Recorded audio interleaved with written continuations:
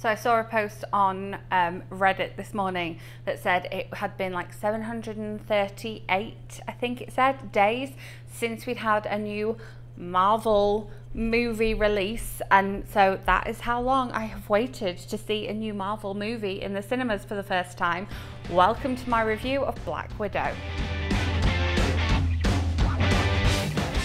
Welcome back, or if you are new here, welcome. My name is Katrina.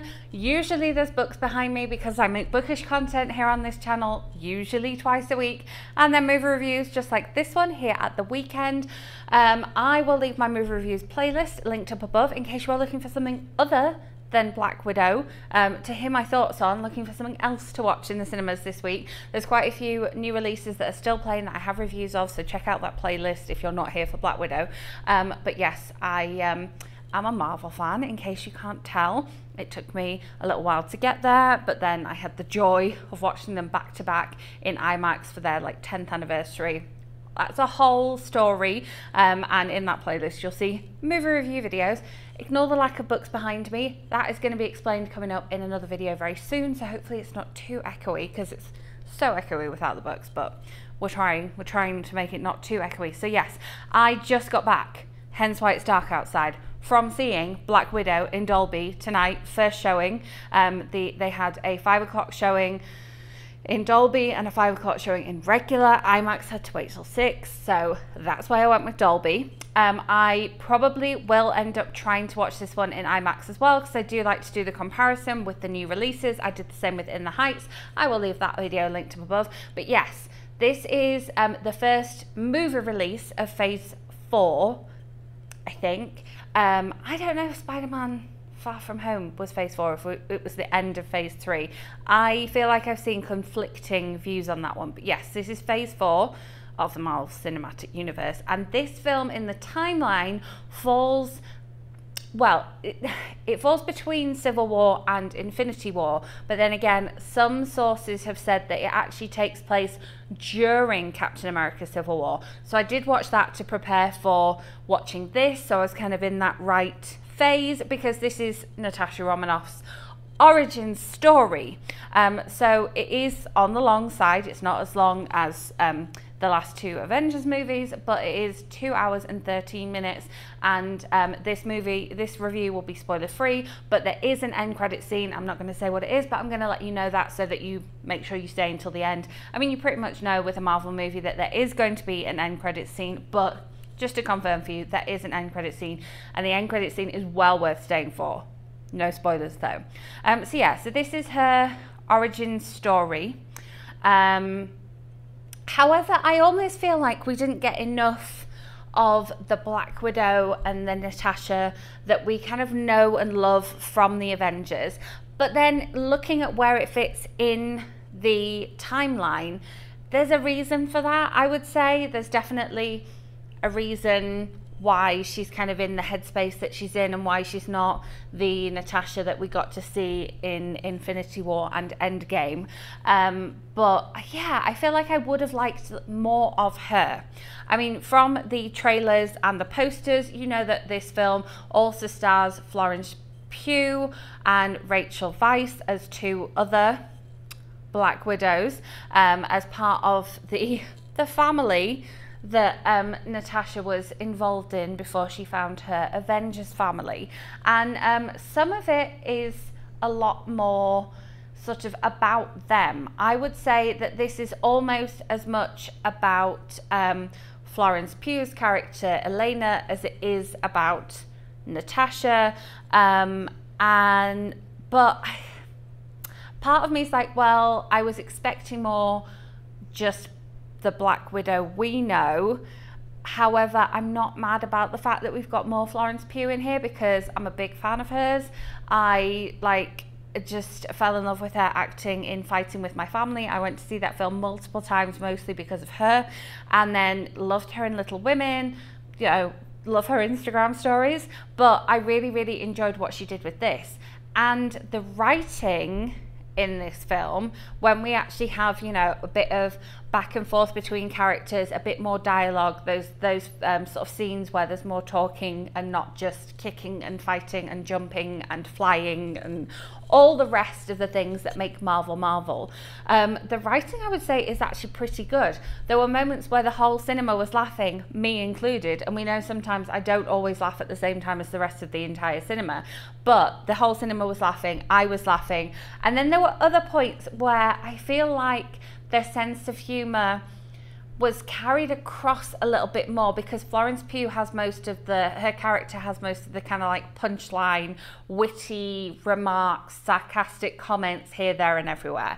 And I think it works really well because she's got that British sense of humour. So even though she is playing somebody who is not British in this film, and I know that she doesn't live full time in the UK, she's still got that British sense of humour and that kind of like British comical timing. And so it worked really well with her, and that was something that was definitely a winner for me.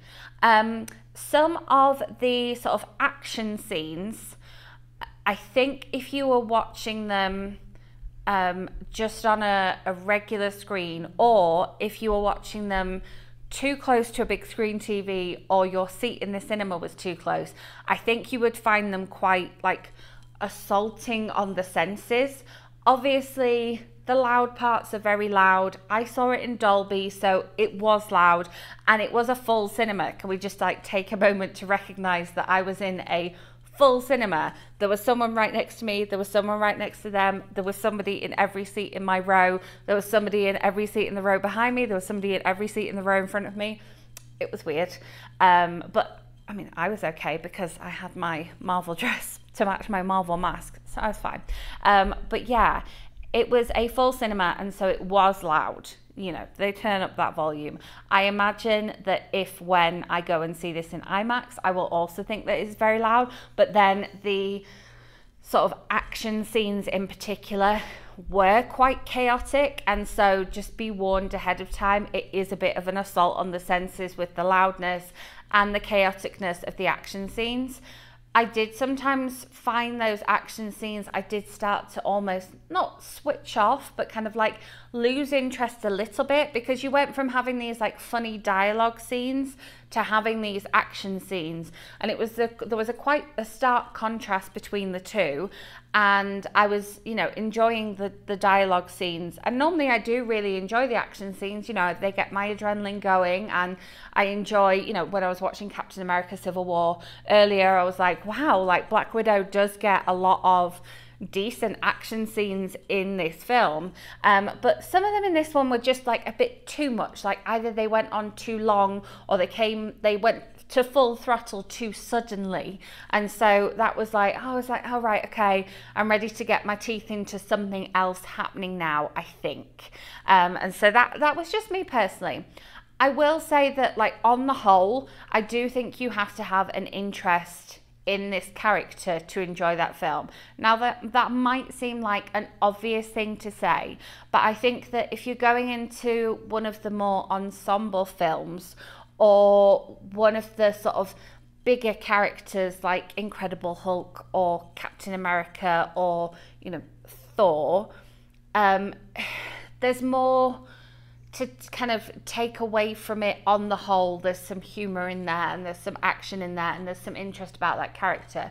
I do think that you have to have a little bit of a background about, you know, having seen this character in other films and being a fan of this character in other films, because it does go into the whole origin of a Black Widow character, not just Natasha Romanoff, like a Black Widow in general. And so I do think you have to have a level of interest, because the film does start off quite slowly, and we sort of pick up where Natasha is kind of wanted for breaking the Sokovia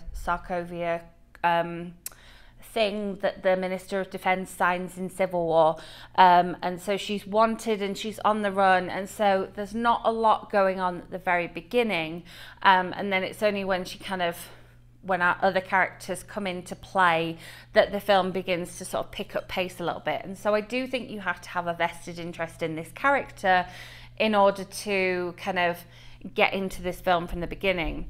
The person next to me clearly did not have that. She did